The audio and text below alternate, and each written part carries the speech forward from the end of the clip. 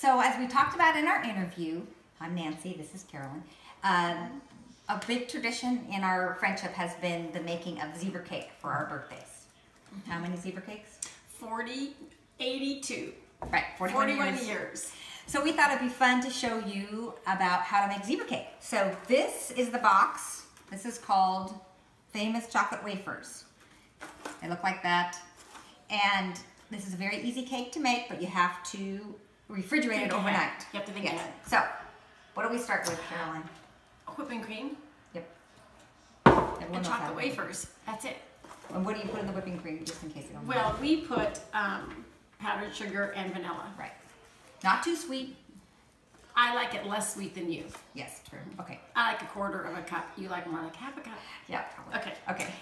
So you put the whipping cream in between each of the wafers. This is important because what if you put Too not much. enough? No. Some years I put too much. Right. What I happens? think sometimes I put too many. Well, too much. Nothing happens. No, too much. It just doesn't taste as good. But too little, there's a problem. What's the problem? Oh, here. Let's doesn't look like a move this zebra. So they can see. What do you think the problem No, is? too little. Too little, and the wafers. You're using your do. hands the way. Well, you have to use your hands. That's for what this I part. said. Too little, and the wafers do not soften. Because what happens is, so you make a little log, right, with this, and what happens is that the 12 overnight hours in the later. refrigerator. Yeah. Now the package tells you 8, Oh. but that's not true.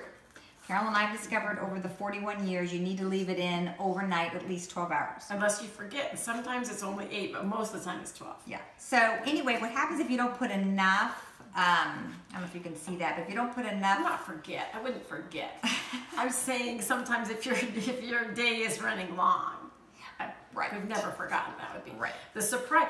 Then so the tradition of zebra cake is then you surprise each other in the morning with zebra cake. Of course, the real surprise would be shocking, and that would be if you didn't show up after 41 years.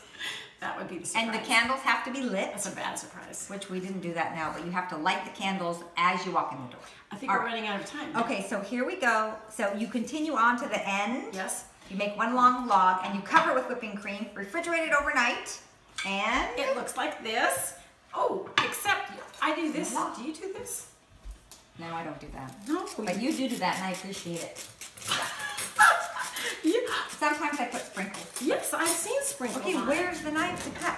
All right, this is the Okay, you important part part. this to make those sprinkles. Then you put candles. You have to cut it at a diagonal, like this.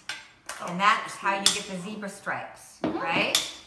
So let's just quickly put one need on the something to- plate. Scoop it up with. Look There we go. We're running out of time. Isn't it pretty? Zebra Okay, cake. eat it quick. I'll do mine. Here's yours. Oh, I was going to share. oh. Okay, you're right. We can share. Zebra cake. Zebra cake. Happy birthday. Cheers. Oh, wait. It's really good. It's excellent. Mm-hmm.